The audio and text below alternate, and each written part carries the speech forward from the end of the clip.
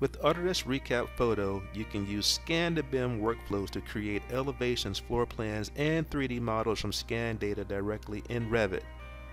And once the scanning process has been completed, you can define regions in ReCap Photo that can be used to define level heights and elevations in Revit. The same scan data can be used as a reference point to create floor plans. Simply use Revit's intelligent modeling tools to define walls, doors, and windows, complete with accurate dimensions. You can even add more detail to your design, such as customized stairs that are based on the scan data that was captured.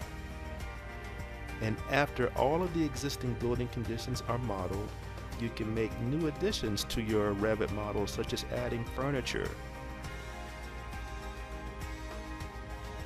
And after all of the existing building conditions are modeled, you can make new additions to your Revit model for retrofit and renovation purposes.